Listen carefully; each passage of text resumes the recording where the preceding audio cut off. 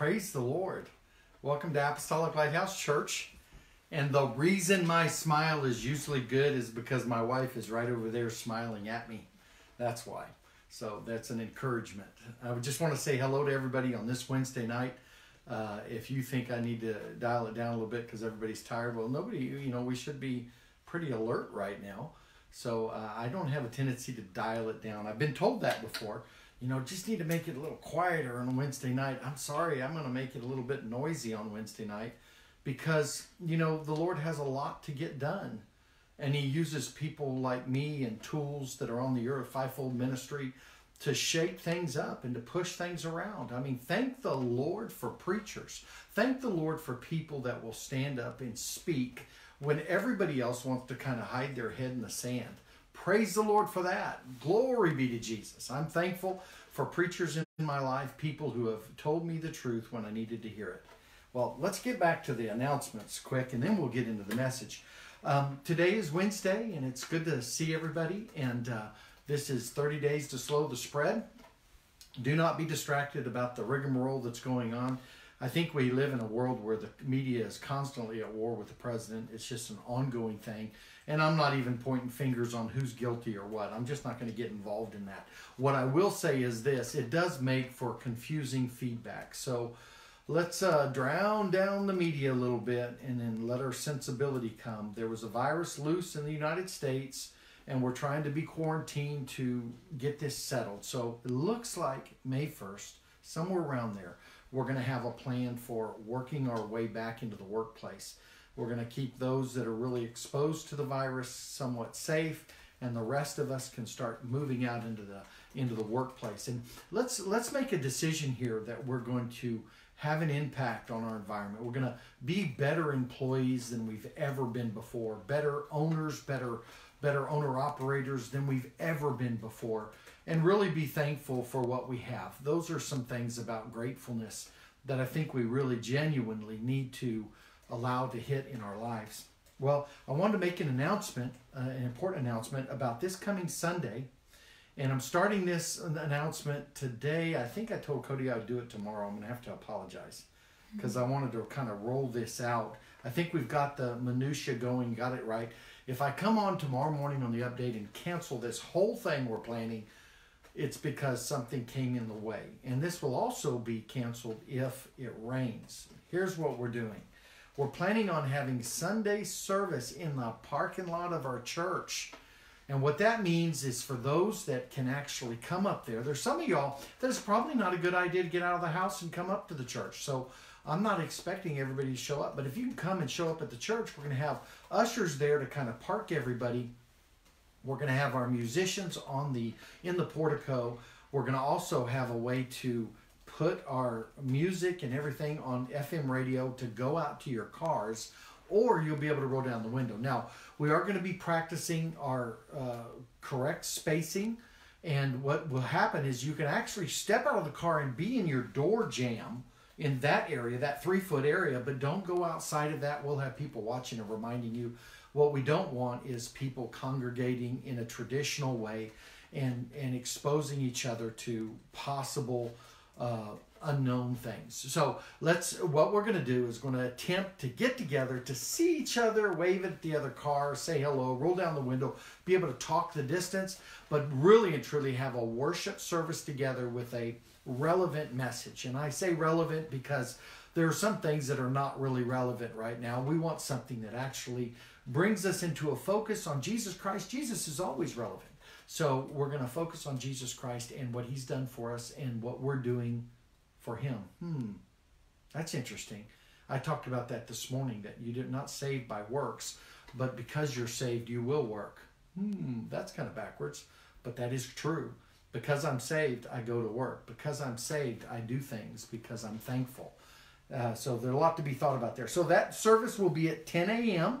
And the parking lot, we'll do a lot more announcements. We'll do it on all text, and we'll also be putting this on Facebook and every other way we know how to connect with you. So it'll be 10 a.m., the parking lot service. You'll stay in your cars. Ushers will be there to park you. They'll be outside with masks and gloves. We're going to try to do this on an FM radio station. We'll give you that station. You'll be able to tune in and you'll be able to hear. Now, that's just the people around the church area. We can't FM radio that to the world. We only have a very small transmitter. And if you're not able to be there, do not beat yourself up. Go ahead and stay home. Some of our elderly probably just need to stay home. This is a complicated thing. I was even talking to Eric today, who was recovering from knee surgery. He said, you know, if I can sit in the car, I said, measure that out. If you can't sit in that vehicle for that amount of time, then watch on Facebook at home. It is working. This is working. Also, I did want to take a moment to say, Ellis Charles, I want to shout out to you. Thank you for your great comments on our video. I've never met you face to face, but I've looked at some of your Facebook, and I'm appreciative of your message. So we're brothers, in Jesus' name. And then Barbara Fowler, wanted to say thank you, Sister Fowler.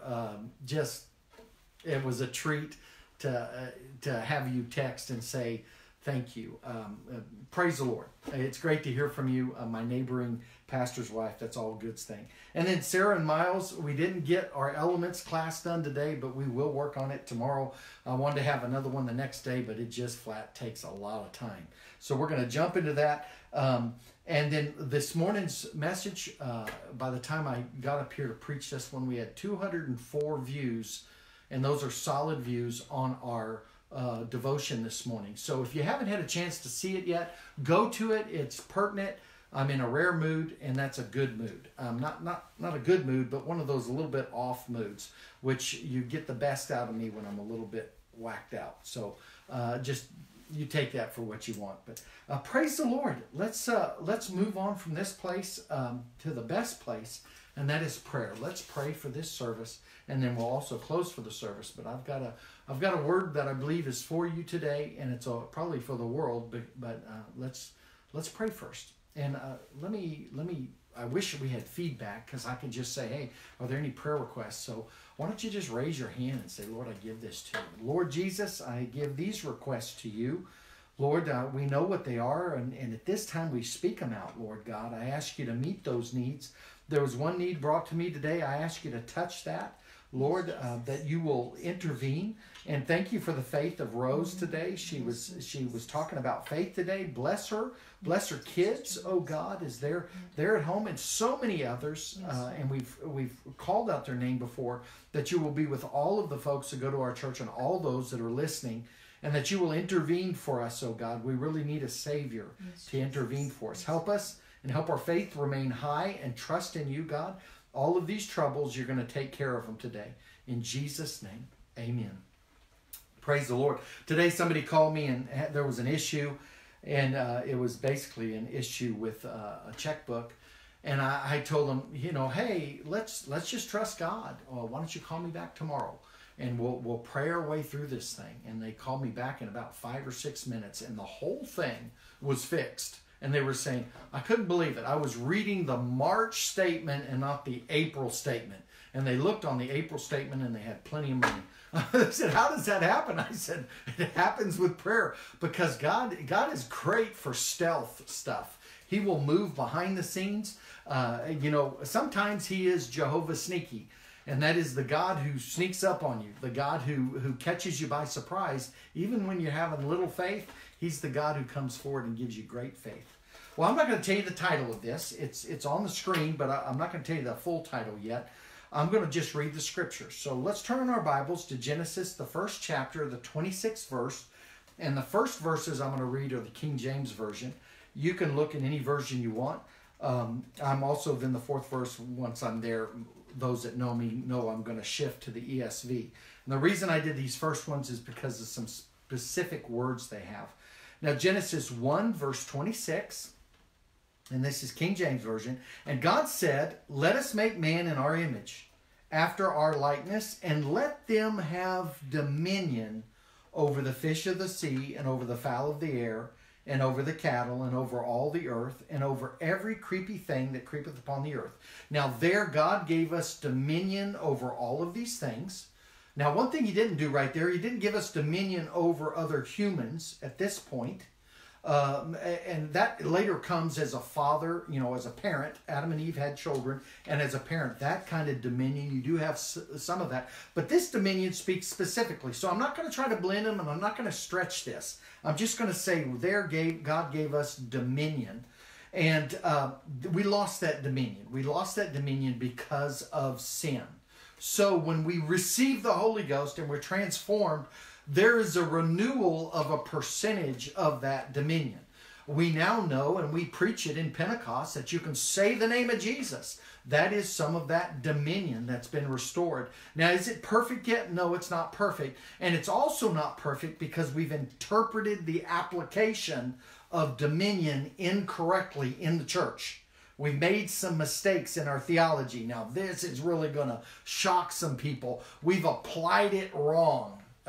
We kind of have this let's go hide in the corner mentality. Let's suffer till he comes mentality. Not this let's go out and shine mentality. And that's really what we need to have. This let this power in me. We've preached for years. It's the being filled with the Spirit, the pneumatos of God, and that God will, the pneumatos means the wind, the breath of God. When you're filled with the Holy Ghost, that's why, people, even speaking in tongues, it takes a wind. I've told people before, when you're praying and you're reaching out to God, you've got to be talking. Why?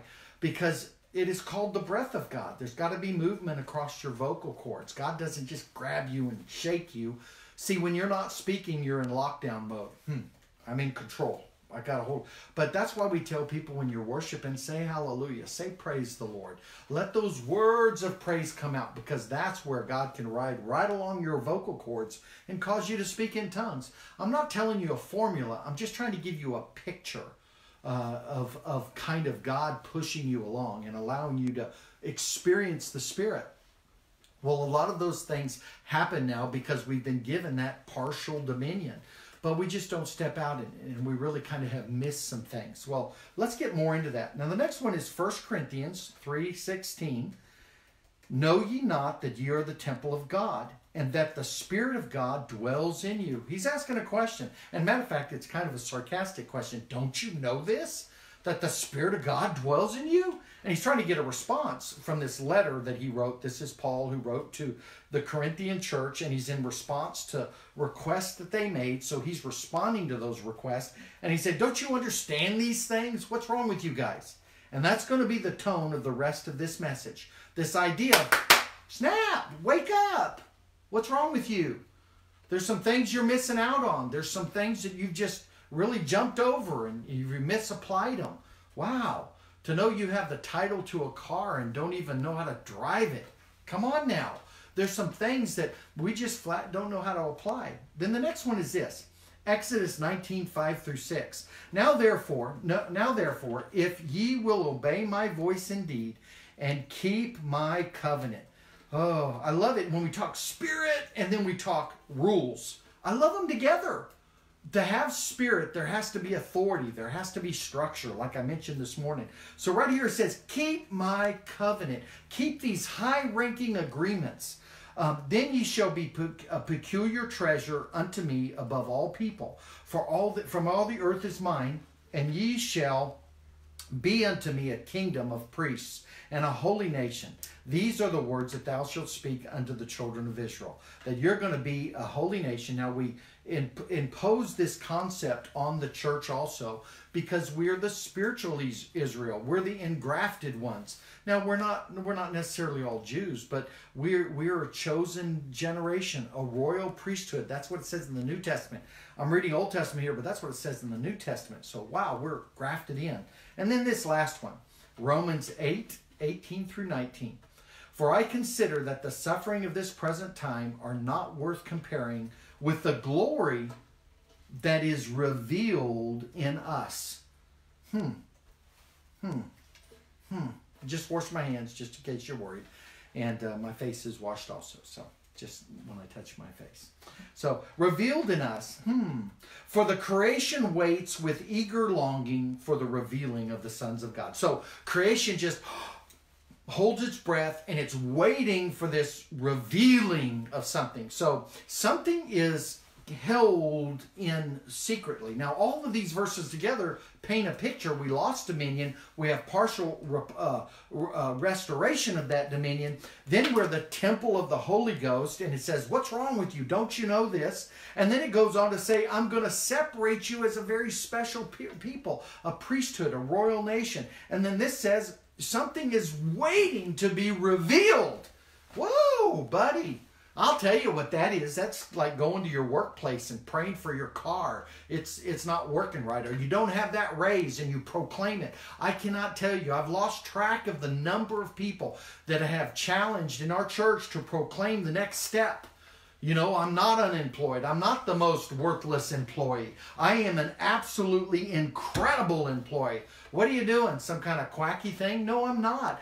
I'm letting you understand that something in you is wanting to be revealed. If you're filled with the Spirit, that something wants to be revealed. And it is potent. You know, sometimes it does not work to my favor to tell you all the miracles God has done in my life. But I can tell you right now, because it would sound like I was bragging and proclaiming something and all this stuff. I don't really want to do that. What I want to say is stop living in the puddle or in the mud or in the ditch. Why are you doing that? I have looked at so many people over the years, and I'm just pulling my hair out sometimes, going, why do you do that to yourself? When you could live up here, why do you insist on living down there? And that's where we're going with this. Now, the title of this is basically based on the concept of dominion.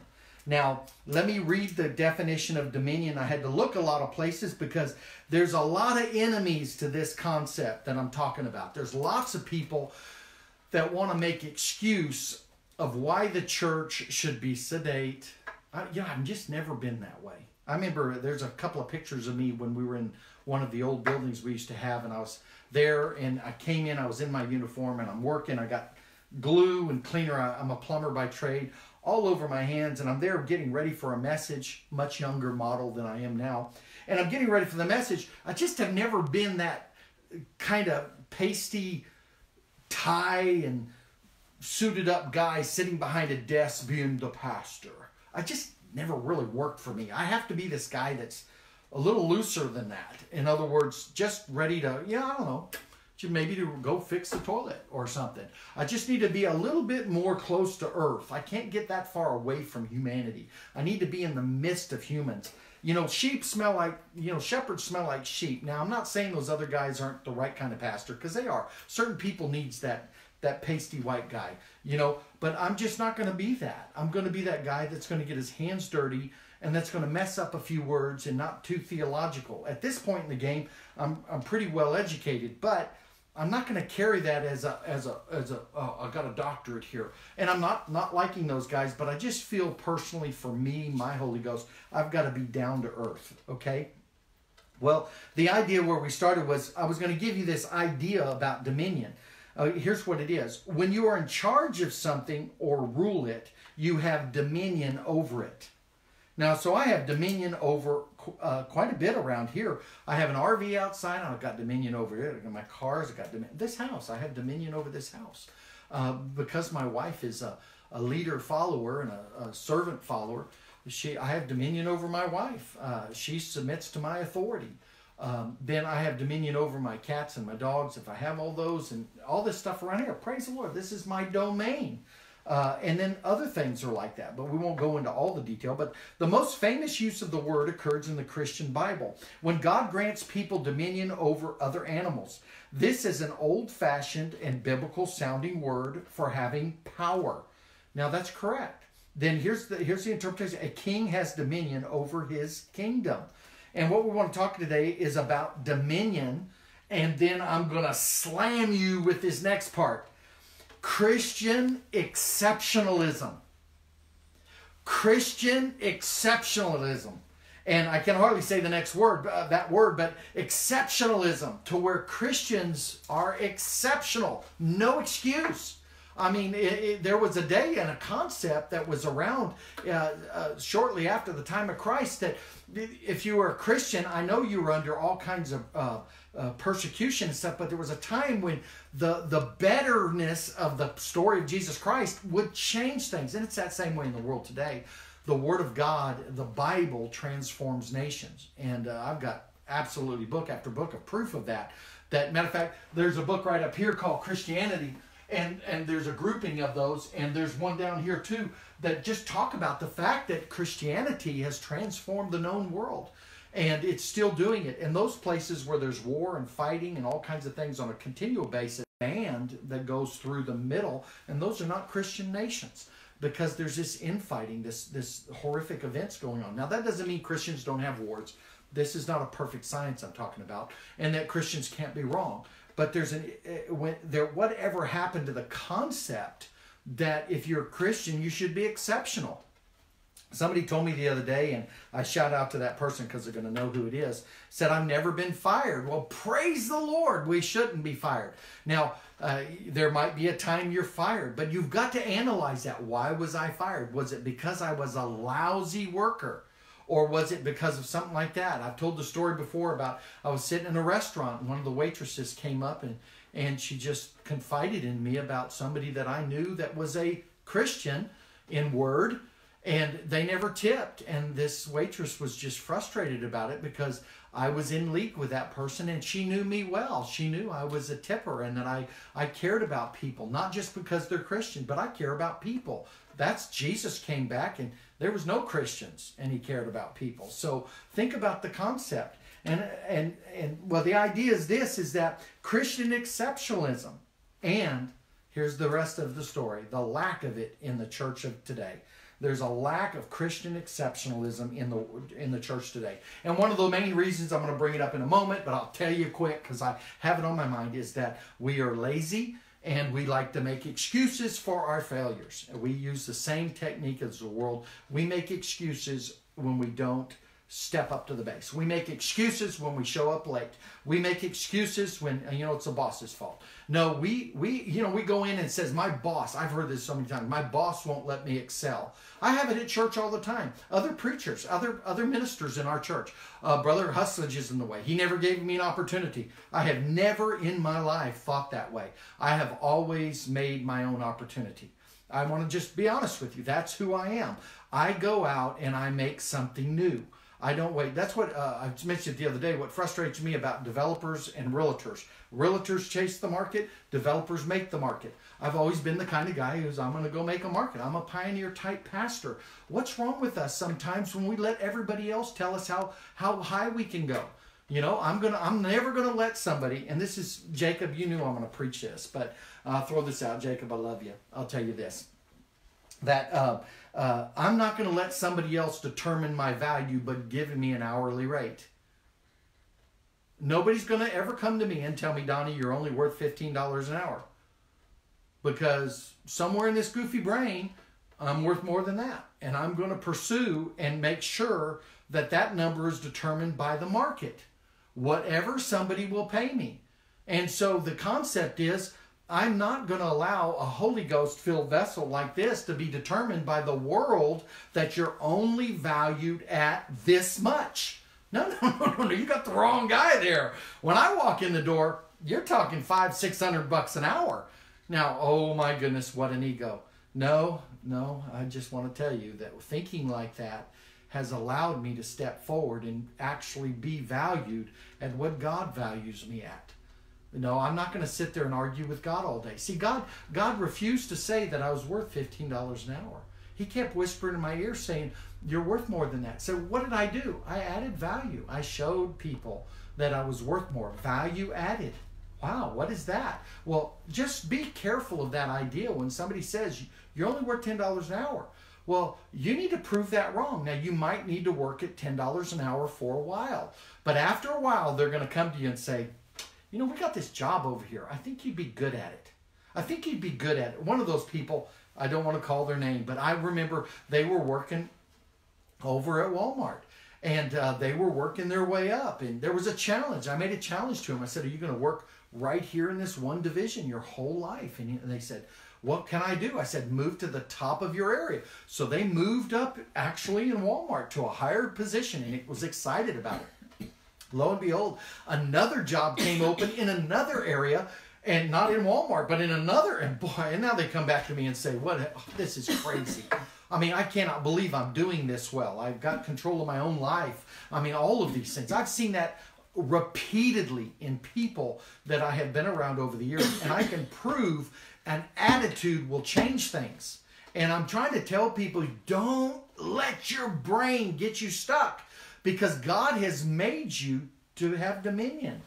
And there's so much more to that. I just can't preach it all. But why is there a lack of it in the church today? Is Christianity superior to other religions? Now, I have done an extensive search on Google, and this is one area where I think there would be lists and lists of stuff, but there's a struggle. There's a lot of people out there not speaking about the fact that Christianity is superior to other religions. There's a few out there, but the majority want to tear it down and say, no, it's not. Matter of fact, other Christian people are telling us on Google and stuff, online, that we should keep the separation of church and state. Oh my goodness, folks, I never have believed that. I think the church should overwhelm the state. And you might call me dominion theology. That's okay. If you want to make excuses for your laziness of doing big fat zero, then you go ahead. You're not going to catch me doing that. I get up every day wanting to hit the ground and let's go do something. Let's go do something to change the kingdom on earth. I'm all about thriving in Babylon. I'm tired of Christians making hundreds and hundreds of excuses constantly every day why they don't excel, why they don't thrive. We're in Babylon. We should thrive. I'm thriving. I mean, I don't care what's happening now. I'm not cashing in my retirement because don't cash in your retirement right now because things have went down. But I have confidence things are going to go back up. Matter of fact, if I don't notice things going up, God's going to put something in my way that catches my notice that I'll say, okay, I'll do that. And all of a sudden it'll bring back. I've told you the story before. If I said, Lord, where's my next blessing? I challenge you to do that. Where is my next blessing, Lord? Because God promises blessing. The problem with you probably is you don't notice it because you're not thinking right. You're all messed up in your head. We need to be superior to other religions. Someone said to me, Christianity is better. It's better sung than said. And I agree with that. It's better sung than said. I see Christianity in my house all the time. My wife walks around and she's singing, and I mean, she's just got this connection to the Holy Ghost. The Spirit of God is there. It's really a cool deal. But she'll start singing and I'll think, there's Christianity right there. It's better sung than said. Because a lot of people want to talk about it, but they don't want to be it or do it, or they have their little things they check off. I am not going to chase people down with the list of the things that I'm doing that are Christian. I don't need to have a brag sheet and go tell everybody. I get tired of that. People coming around, look, I did this, I did this, I did this. Now, certainly, as a pastor, I do tell people some of the things I do because I want them to be inspired. I'm not there to brag or have this list, but the list is not enough. Have I done enough? Absolutely not. There needs to be more. But the people I'm talking to now are those people that are stuck, and I'm trying to get you unstuck. Religions are not the same, and they're not equal. So if you're thinking Islam and all that is equal, it is not equal to Christianity. Your agenda in life, my agenda in life, is to prove that Christianity is superior. Not because Jesus needs our help. All we have to do is be a Christian. The problem with us, we know how to say the word, but we don't know how to be the word. Amen. And then some religions are morally, theologically, and philosophically superior to others, just like some composers and artists are superior to others. You know, a Rembrandt is different than a Rockwell. Now, a Rockwell, I think I like that more than a Rembrandt, but definitely a Rembrandt's going to bring $4 or $5 million, and a Norman Rockwell's going to bring probably $100,000. I think the most expensive one was $1 million. Now, I think Norman Rockwell is probably better in my life because he's country. But the thing is that there are some that are better than others, just like there's religions that are better than others. And I am absolutely convinced Christianity is better for lots of reasons, and I might get to those today. But what happened to Christian exceptionalism? Why isn't it visible in the church today? Christ is better, but Christianity may not be. Oh, well, that was pretty good. Christ is better, but Christianity, why? Because we're involved. We're involved. And we have this, this delay mechanism. We don't jump in fully in. We just kind of get involved. And A matter of fact, I've heard recently, and I wish people would stop doing this. Stop referring back to what you used to be. It really doesn't look good on you. I'm better now, right now, than I have ever been. How do you like that one? I'll compete with your, oh, I used to be this. I said, what are you doing now? Why don't you stop playing the old records and throw those away and start making new records? Amen. Are you doing it now? Well, granted, I don't want to live in the past all the time. I'm not over the hill. I said that when I turned 50, which was 3 years ago. I did not go over the hill. I'm not doing, I'm 54, aren't I? Well, I won't get feedback from my wife, but I think I'm a little older than that now. But the overall picture, I think I'm 54. So that was 4 years ago when I decided that I'm not going to die on this hill. This is not the time for me to be done. This is the time for me to shine better than ever before. Matter of fact, in my 50s, I fasted more than I have ever fasted in my life. In my 50s, I've read more of the Bible than I've ever read in my life. In my 50s, I read more books than I have ever read in my life. And at 50, I'm doing more for God than I have ever done in my life. Phooey on all those 60, 70-year-olds who say I'm done, and all those 30 and 20-year-olds who are referring back to whatever. The idea is what you are now. And the problem is we represent Christianity so badly. It's scary. We should be the dominant. Amen. I mean, we shouldn't be the ones always having all these financial problems. I understand some of the economy right now. That's you have a pass on that. But the overall thing is that we shouldn't be the ones that don't have any kind of good input. We have access to some of the greatest input. Why isn't it visible in the church today? Christ is better, but Christianity may not be. Who hijacked Christianity? There is a church within the church. There is a group that are living for God, shining. They're pillars in the church. They're mature saints. But there's also a group that's not. And the idea is that, does cream rise? Yes, cream rises. Yeah, somebody told me that way. Cream always rises. And they told me I was cream. This is back when I was a young person. And I thought, what are they seeing in me that I don't see? For all those people that get told all the time that people see something in you, why don't you stop arguing with them and start believing them? You know, you don't have to shoot down every compliment. When a compliment comes, say thank you. That's the correct thing to say. Thank you. I mean, perchance somebody is proclaiming something that you don't see that you can step into. I mean, I had a stepdad call me all my life, told me I was stupid. And to the point when I was a teenager, I repeated that and said, I am stupid. But the end result of that, somebody else came in who had the Holy Ghost who said, you're going to be great. And I started believing them and I started repeating them. I'm going to be great. Praise the Lord. And it's not in myself. It's not for my glory. I'm a worker for Jesus Christ. It's for God's glory. And I mean, the Lord has got to be frustrated sometimes when everybody believes the negative when it's said, and that he can't get you up and over. Somebody the other day mentioned about the guy in the scripture who shot the arrows and shot too few. Oh my goodness. I don't want to be that dingbat that shot too few. I want to be the guy who empties the quiver. I mean, that means you're going to have to be awake. And I think sometimes Christianity is not awake. We claim superiority, but we seldom display superiority. Yeah. People have said, you know, Brother Huslage, I mean, you just kind of jump in there and kind of start leading and stuff. Yeah. You know, Brother Scoggins once said about me, he said, Brother Huslage might not be the leader, but he's going to act like the leader. Well, that's a compliment. Yeah. There was other designated leaders, but when I was there, I'm going to lead. Why? When I find a gap, I step into it. Let's do it.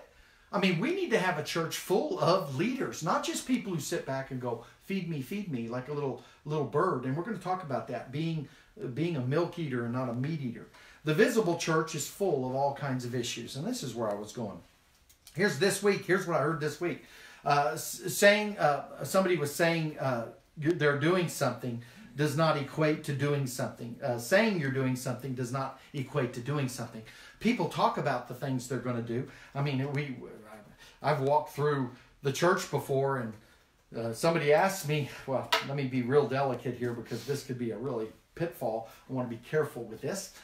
What I want to say is that sometimes we'll find ourselves in a place where it says, you know, I'll take care of that. I'll do that. Be careful what you said, because somebody was listening. I went to another leader and I said, why don't you use so-and-so? He says, because I can't get anything out of them. They're a lot of talk and there's no lot of do. Don't you ever be a person that's a lot of talk and not a lot of do. I'm going to tell you, there's a lot of people that spend more time talking about it and not doing it. That I've heard even recently. And here's another one I heard. And no follow through. Not just saying things, but being a doer. You know, the world sees that this person was like, yeah, I'm going to take care of that. I'm going to do it. But they just had no follow through. And then other people came up and, you know, I've told them before, went up and said, why don't you use so-and-so to get that done? I said, I'm not going to use him. I said, why? He just can't get it done. They're just not a doer. We need to be a people that do it, not just talk about it. We just need to be a doer. This happened today, and it is kind of funny. But I called somebody. They gave us a good idea to do something, and I called them. I said, did you get it done? And they had kind of tried. And, you know, you can get in that spot where you try, and then as soon as you get resistance, you back up. That is not the church. That is not the church. I failed my master plumbing license. Now, I did come home, and thank God for godly parents and good parents, because I was whiny and wanted some sympathy from my dad. And my dad, first thing he said to me, he says, I hope you signed up to take it again. Well, I kind of cut my mouth shut, and I went to the phone, and I called, and I registered to take it again. You know, I was about to back down from that battle. Thank the Lord my dad didn't let me. I jumped in and tore into that battle. And I got my master's license. Made millions of dollars with plumbing. Come on now. Yeah, that's right. Millions of dollars. Think about it. All the things you backed away from when you should have just taken into it and tore it to shreds, because that was the answer. Amen. I mean, AJ, you went from a janitor to a tradesman, to a journeyman, to a overseer. Whoa, man. You got it. You got the message. You got the idea. Now let's present the gospel the best we can. The problem is in the church, and there should not be here. We should not be those who say we're doing something and don't do it. Well, that person, and this is no reflection on them, they ran into some resistance, so they were waiting. They didn't know what was going on behind the scene, but they gave the task, the same dream, to another person, and they took care of it right away. The problem is we don't rush we're just so lazy for God. Okay, God, you told me to do this. I've told the story hundreds of times. Here it is again. I left college with a friend of mine. We left college, and we went on to Alaska, did a work, probably about 50 people to the Lord, and also established a work and worked in different ministries. Then we came back 10 years later, and I met them, and I asked him, I said, what are you doing? He says, well, I'm still waiting for the will of God. And I looked at him and thought, man, I've been up there doing... And I wasn't really comparing, but it's hard not to compare in that and just go, wow, man, what a deadbeat. The Lord's tired of deadbeats. I'm telling you, he's tired of deadbeats. How can he build the kingdom with a bunch of deadbeats? How can he build pillars when the pillars turn to jello? I mean, that's what we find in the church today. We get a team together, and that team just flops. 2 or 3 people stay standing because we're trying to, we got people who don't come to church. They call in sick all the time, all these kind of things. Let me not spend too much time there. But the overall picture is shame on you. Shame on you. I'll say it again. Shame on you for not carrying the load. Jesus Christ carried the cross to Golgotha. Shame on you when you're just limp-wristed and fall over at just the slightest wind. It drives me flat crazy. I'm glad for this opportunity to at least say it. Oh my goodness. There's a great song on YouTube. You ought to look it up. It's by Patty Larkin. I finally found it. And some of you are going to know what I'm talking about. I used to talk about the song Me, Me, Me, I, Me, Me, Me, I. This is her song, Patty Larkin. And the whole song is about her. And it's a very funny song because it's just all about her. She's not looking at anybody else. The only person she's looking at in the mirror is herself. And that's another problem with Christianity. Some of us Christians make a big fuss about us. I don't see Jesus doing that now. Oh, this might be a little rough today, and you might think I'm speaking from a tower. But no, I have all of these conversations with myself first. I'm not sitting in a tower saying, you don't have a right to feel bad. I got you. I got you. There's plenty of room to be human. But let's not that human room be the overwhelming room. You know, we get in that spot today that just gets kind of weird. And Gandhi said this. Now, I'm not saying that I'm a total fan of Gandhi. He was not a Christian. But he said, live like Jesus and the world will listen. Sometimes people aren't listening. Hear this out, folks. Because you're not really being the example you could be. Here's another quote by him. Jesus was ideal, but you Christians are not that much like him. Now that's a very famous quote by him. He said, I'd be a Christian if it weren't for I'd follow Christ if it weren't for the Christians. And that's the problem. Sometimes we come forward and we really need to examine ourselves. I mean, if everything you do is offensive, then why don't you pull back on being offensive? And it's also nice, this is to admit that you're offensive. I mean, I'm trying desperately to check myself out to go, okay, I know I've got to be somewhat offensive, because if you don't smack him, Jesus is going to offend you or you're going to serve him, one or the other. So I'm going to have to be somewhat of that tool. But overall, you need to examine yourself and be the best you can be. Amen. I'm just tired of Christians having the excuse of, I only made it this far because this is as far as God gave me strength to make it. And I'm a failure, and the failure reflects badly on Jesus Christ.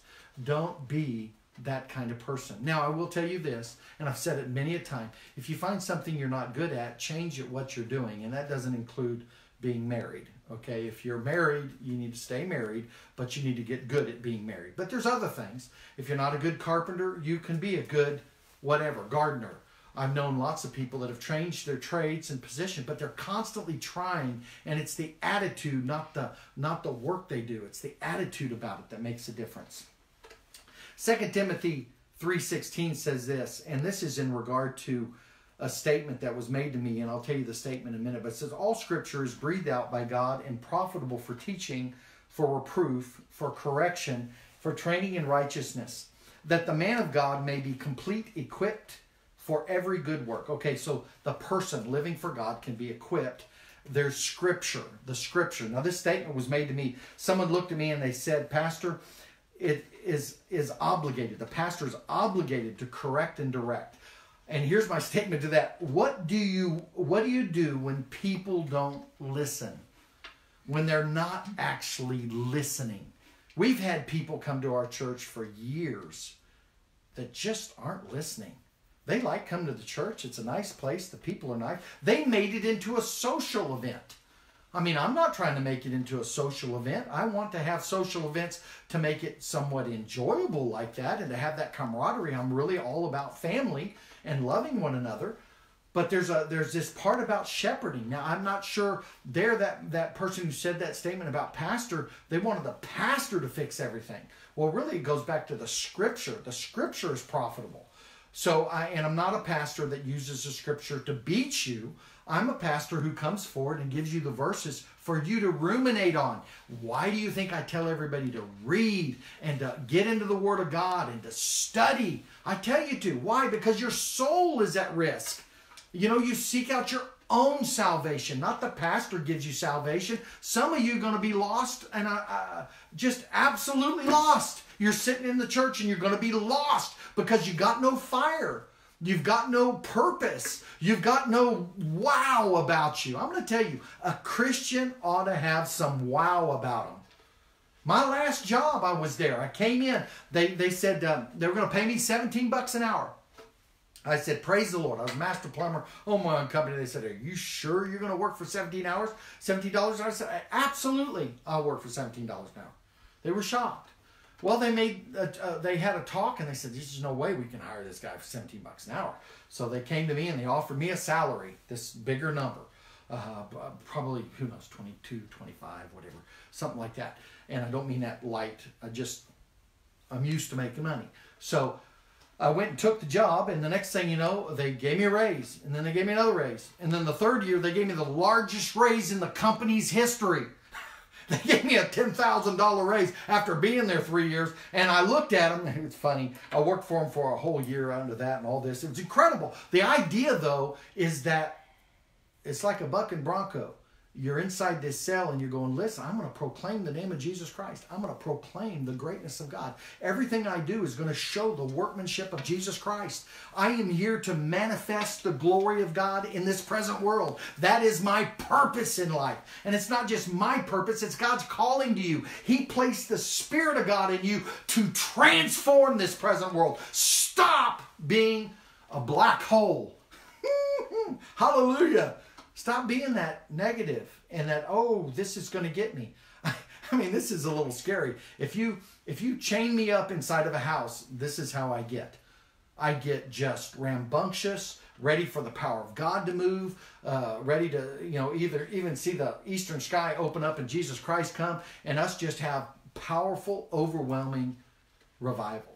Thank the Lord. Hallelujah. So that's a good thing. But it's the scripture that changes you. Paul said this, 1 Corinthians 3:2, I fed you with milk, not solid food, for you were not ready for it. And even now you're not ready. You're not yet ready. And that's the truth. Sometimes, I mean, the thing is, we've really got to analyze ourselves and says, am I ready for strong meat? Am I ready to be fed? And that's the truth. Now, here's what a grown-up Christian does. A grown-up Christian's got their act together. They're not, I mean, in other words, they work to kind of control their finances. They try to look at the future. They give offerings. They tithe. Matter of fact, you're pretty serious about tithing out of their first fruits, not their last fruits, but the first fruits.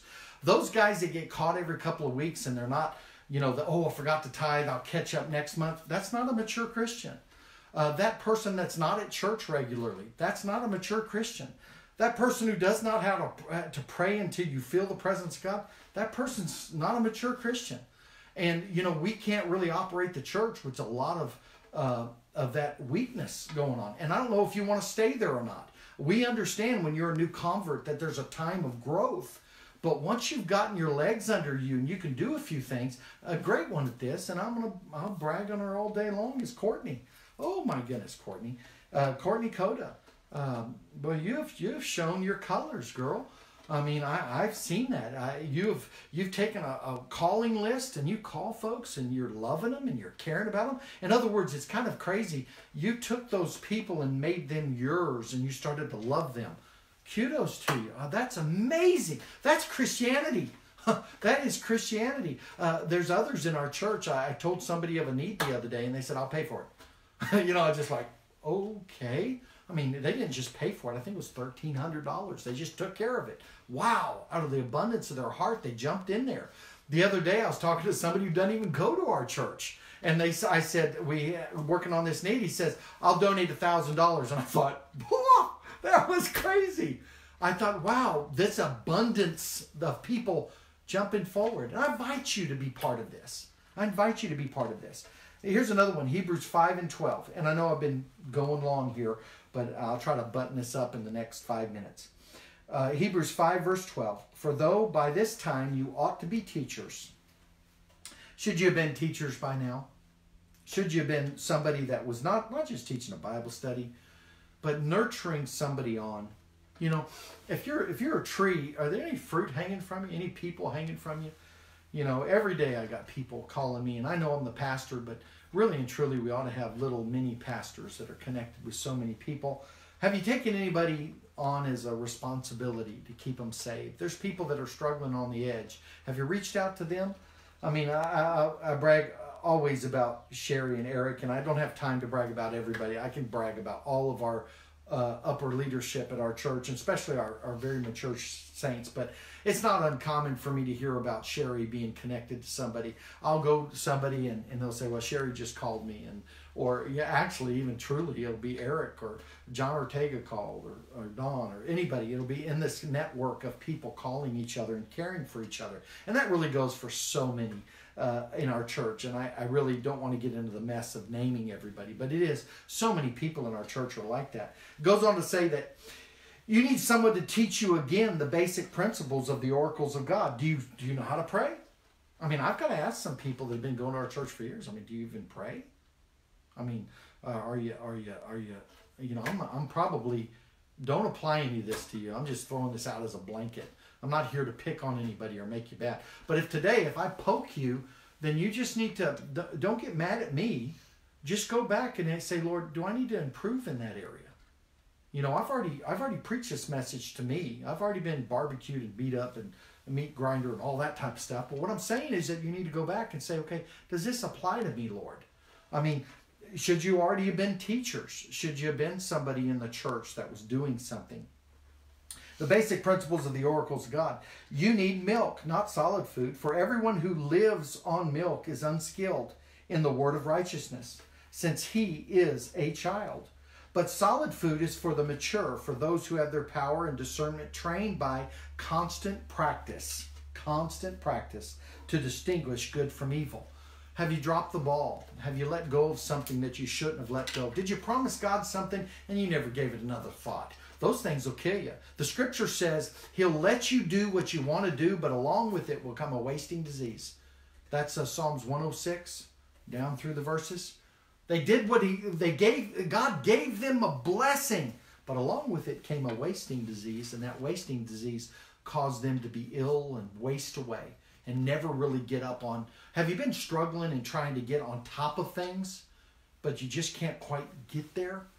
Well, sometimes it comes to that place where you're just flat doing it all wrong. You're applying it all wrong. You need to go back to the basics. Get on your knees before God. Ask God to forgive you of your wasteful activities, your laziness. And truly, it appalls me that when I find liars in the house of God, people who say, I'm going to do it, don't do it, give it no thought. It's the house of God. It doesn't really matter. That frightens me. When you say you're going to do something in the house of God, you're going to take care of something, you better make that your first agenda, because God's always going to know you really didn't care about my stuff. That's what happened with Solomon. Didn't really care. And I'm not here to give a guilt trip. I'm just here to wake up the church and let you know that God's given us dominion. I want you to live in newness of life. There's a whole army of people in our church that are living that way. But for some reason, there are people that have chosen not to, because I hadn't been pushy enough. Maybe I haven't been loud enough. I don't know what I'm doing wrong. But what I want to do is proclaim it. Let me read this in final. Milk drinkers are a liability, but are designed to be a future asset, a future help, not a burden. They are to transition to meat. They are not given responsibility. Granted, I have given some milk drinkers responsibility. I want to see them get up, but sometimes they don't. Meat eaters are the spokes in the wheel. They are definitely needed. Milk drinkers ride while meat eaters push.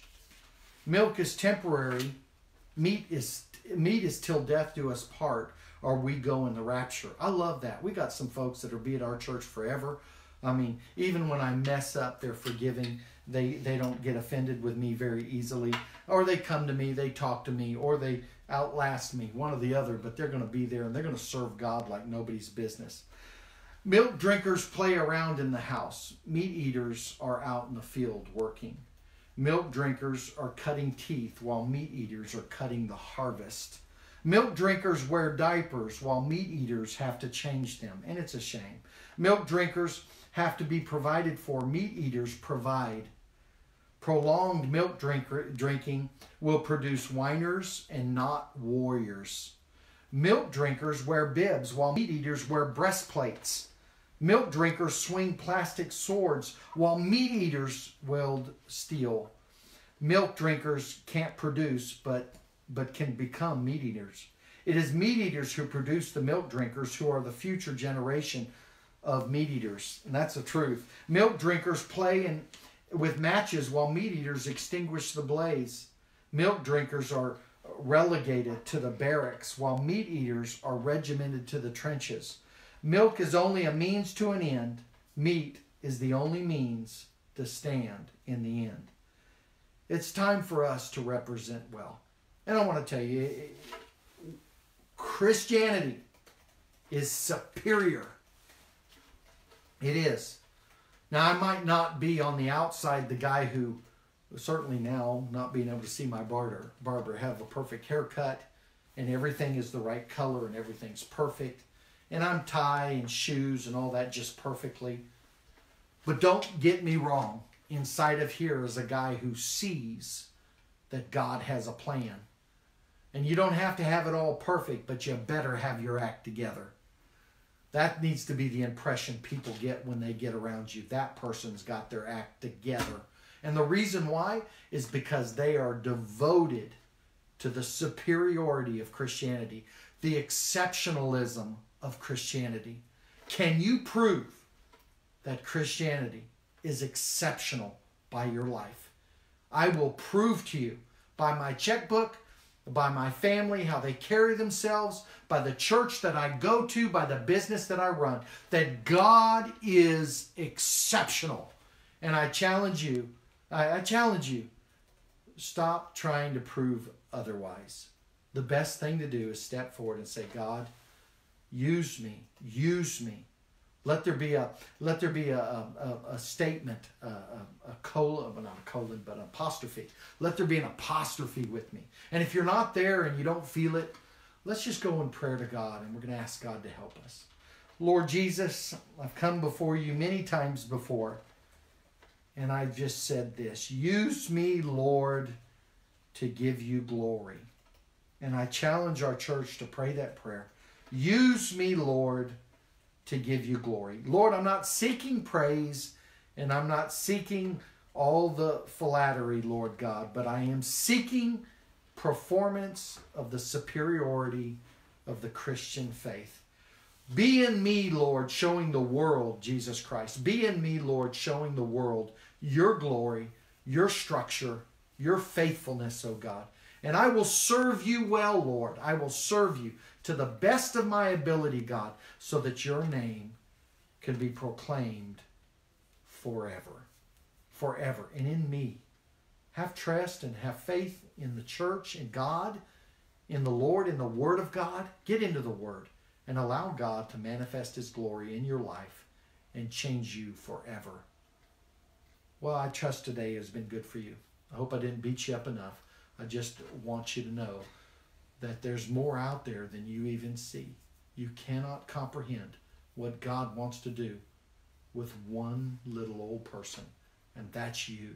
You need to start believing it. In Jesus' name, God bless you.